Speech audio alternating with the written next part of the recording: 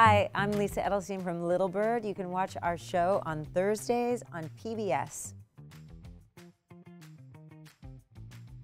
Little Bird is about, it's based on true incidences, but it's a fictionalized version of the story about an Canadian Indigenous woman who is stolen from her family at 5 and adopted out to my character, who is a Holocaust survivor. That whole thing took place in something called the 60s Scoop, where the Canadian government stole about 50,000 children from Indigenous reservations, and they were predominantly given to white families and told to erase their history, take away their names, and turn them into Canadians. Well, first of all, I heard a lot of stories. I heard a lot of stories about the 60s Scoop, which is what it was called when they scooped up all those children. There were a lot of people on set that were victims of the 60s Scoop. I met a man who, he had been adopted out at around 5.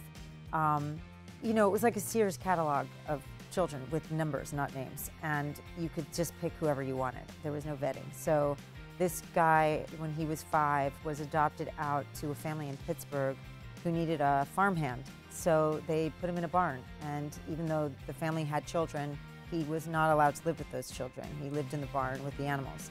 So by the time he was a teenager, he was an alcoholic and a drug addict and very lonely. And when he turned 18, his biological mom found him because they were allowed to only find their children once they turned 18.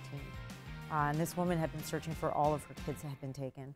And she managed to get him back to Canada, where he got sober and he learned his language and he learned his culture.